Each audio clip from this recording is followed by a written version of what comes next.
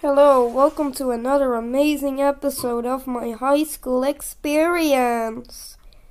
Yay! So let's start out. I got sick, like, a lot of times. The first thing I really want to talk about is the glue incident. Okay, so me and my friend, who I will call Mr. Top Hat, we were both making the Krusty Krab from SpongeBob, but we had to make it out of popsicle sticks. So we had a foolproof plan. We were gonna make Mr. Krab a gaming setup and the chum bucket as a poop bucket, because in this version, Mr. Krab was gonna be a very sweaty gamer. But then the unthinkable happened.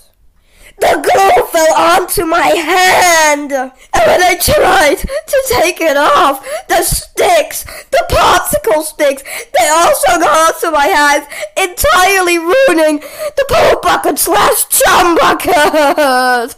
This instantly made me feel anger, regret, questioning why I'm making this in the first place, and annoyance. So I remembered there used to be a trend where you put glue on your hand, let it dry, peel it off. It would be satisfying. So I knew what I had to do. I grabbed my glue and I did it. I sprayed it all over my hand. It was awful. It was an awful feeling. I can't believe I actually did that. But then my friend saw me put the glue on my hand. He grabbed his glue and did the exact same thing. Dear God, why am I so dumb? Why? So anyways, we washed our hands. We had a satisfying peeling moment, but my friend kept it on. Here are some amazing pictures of his hands and a piece of glue we kept. Yay! Happy ending. Alright, now let's move on to story number 2.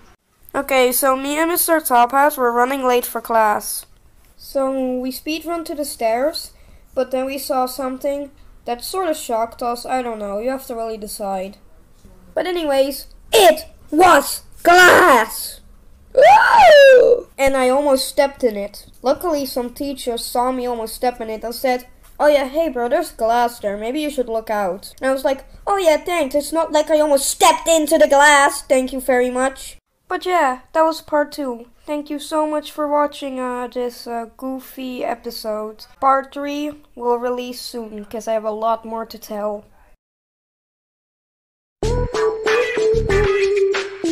Yeah, boy!